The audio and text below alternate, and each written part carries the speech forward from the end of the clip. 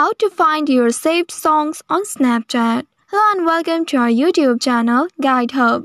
In today's video, I'm going to show you how you can find your saved songs on Snapchat. To find your saved song on Snapchat, you will need to follow these steps. First of all, you will need to open your Snapchat application on your mobile device and make sure you are logged into your account. Also ensure that you are on the main camera screen, which is the default screen when you open the application. On this page, at the top right side of the screen, here you will find the music icon, which is just above the plus icon. Tap on this music icon and you will reach to the sound section now. When the sound section opens, you will see several tabs such as featured, my favorites, trending, etc. You will need to tap on this my favorites to see the songs you have saved.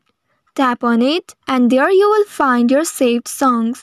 You can tap on any saved song to preview it, or to use a saved song in a snap, you just have to simply tap on this play button next to the song and then tap on this next at the bottom.